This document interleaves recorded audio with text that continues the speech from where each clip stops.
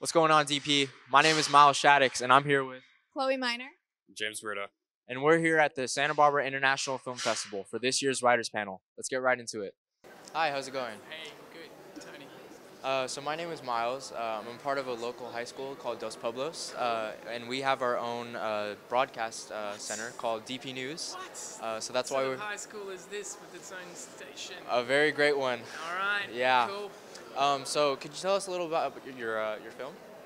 Yeah, it's called Poor Things, and it's the story. It's sort of a Frankenstein movie in a way. It's a comedy, and a young woman gets a baby's brain put in her head and goes on a journey, a coming-of-age story, really. It has such a unique style to it. How did that come about, and how does it compare to your previous films that you worked on? Well, each film's unique. I guess this sort of favorite was very much a period film that was a sort of genre twist. This was like a sort of, it was a lot of things. It was satire, it was a comedy, it was coming of age, it was a bit sci-fi with the Frankenstein thing. So it was just like, I just created a sort of sensibility around what that would feel like, really. Yeah. And with having a leading role like Emma Stone, Yeah. when you were writing it, did you envision any certain actor to play that role or actress? Not when I wrote the first draft. By the time I think I was on the second draft, I knew Emma was going to do it. And obviously I know her quite well because of The Favourite and Cruella. But so yeah, I mostly write not imagining actors do it, but I mean I knew Emma was doing it and she was a producer, so I was just happy about that. Who's not happy with Emma Stone doing a movie? Right. Yeah. If you could give a message to any students who are trying to enter the film industry, what would you recommend? I think I'd recommend just make sure you enjoy the craft of what you're going to try and do, because the business of it is very hard at times. It's very fun, obviously, but it's also like if you enjoy your craft and then you enjoy writing or you enjoy working camera or whatever, as long as you always enjoy that experience, then you can handle all the vagaries of it, I guess. Yeah. And lastly, when creating the script, were there any challenges that you ran into with possibly the plot or the character development or whatnot? I'm sure there was All many of that, branches. everything you just said. Yeah, the whole thing is a challenge. You've got to work out the characters and how they make the structure, and then how that all intersects, and then you've got to work out what it sounds like and what the dialogue's going to be, the construction of the dialogue, and how that's going to work. And so there's a bunch of things. You're always like, that's why it's fun. It's a big challenge. All right. Cool. Thanks, man. Yeah. It's great success. Thank you so much for your time. No, it's a pleasure. Thank Yeah. you. Their media broadcast. Okay, great. Hi, my name is Miles. Good to meet you. Good to meet you. So I'm a part of a news broadcast at our school called DPNews. Obviously, your film Past Lives was, an amazing success. Would you be able to tell us a little bit about it? Yes, it is a story that spans many decades and many continents, and it's about these two friends reconnecting over vast amounts of time and space. And it's a very deeply woven story with meaningful connections. What was the inspiration behind this film? Well, it really was about this one moment in my own life where I found myself sitting in this bar in East Village between my childhood sweetheart, who had come to visit me from Korea, who only speaks Korean, and my husband that I live with in New York City, who only speaks English. And I was translating between these two people because I speak both languages. And I realized that in the middle of translating that I actually also feel like I'm translating between parts of my own history and parts of my own self. And I think this moment left such an impact on me that I felt like I had to write it. Yeah, that's beautiful.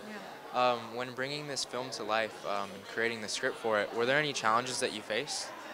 Well, I think that every day it is just like a work towards sort of like making the script the best version of it can. So in that way, it is, of course. But I think the main part of it is that the thing that you want at the end of it is for you to know that this is telling an amazing story. And then, of course, once you have written a script that people are also moved by, then they're going to feel moved to make the movie.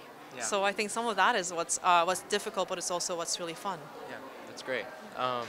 If you could give a message to any students who are trying to enter the film industry, what might it be? I think that the main thing is to be open and be available for feedback and always be listening to every single thing that comes your way. But at the end of the day, the thing that matters is what you know about the story, and also to always trust yourself when it comes to what you know, because you're the author. So it's really a balance of, like, being open and available, but also knowing that, but at the end of the day, I know best. Yeah. Yeah. All right. Well, thank you so much. Thank Yeah. you. Hi. Do you have time for a couple questions? Yeah. Hi. So my name is Miles. I'm a part of a local high school news broadcast called DPNews. Would you be able to tell us a little bit about your film? Well, it's Anatomy of a Fall, and it's a courtroom drama, and it's also a family drama, and yeah, it's a long film which layers a lot of different issues. I personally would just like to say I absolutely loved your film. I thought it was amazing. But the way that it's told just opens so many doors and possibilities for, especially the ending. But there's so much detail to the characters and their development. Are you able to tell us a little bit about how that process went about? It was long. We had a long time ahead of us, so we took that time, and because we worked together with Justine and we lived together, it was possible to take that much time to work, and so it was an intensive process of writing, but we progressively understood where the film was taking us, so we let it roll, and but it was hard work. Yeah. Do you think that the film might have brought as much success if the gender roles might have been switched with the husband and the wife? Because I thought that it was amazing how it was portrayed. I cannot imagine the film otherwise. So the whole point of the film was with this central character. He's a woman, and in a way the defeated character was the husband, and so yeah, it would make no sense to reverse and to so no, the film could not exist in another way. Yeah. And correct me if I'm wrong, but the script was written during COVID, correct? Yeah. Yeah. So you and your partner were hand in hand inside of the same household, and it almost with our kids. it almost resembles a lot of the characteristics of the film. There was the confinement and the idea of being. Yeah, because also in the film, the courtroom is also a confinement, so it's all between four walls, and yeah, it has some parallels with what we experience, but I mean, it's a fiction. We picked some topics that are close to us, but also close to a lot of people, and we made it into a pure fiction.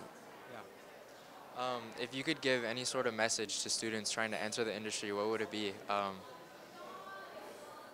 I would say first, not try to enter the industry, not try to see it as an industry, try to see it as a form of expression, a form of art that you have to do with the good people around you, with no.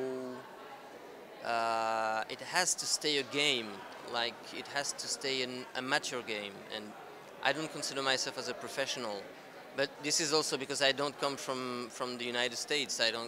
I mean, the way we work in France is really different than Hollywood, I guess, but still, I think the idea of being an amateur is I think very precious, because you do it. Amateur comes from the word amour, love. And so it's doing something out of love. That's good. Well, that's all we have for you tonight. Once again, I'm Miles. I'm James. I'm Chloe. Here at the Santa Barbara International Film Festival, and this has been DP News.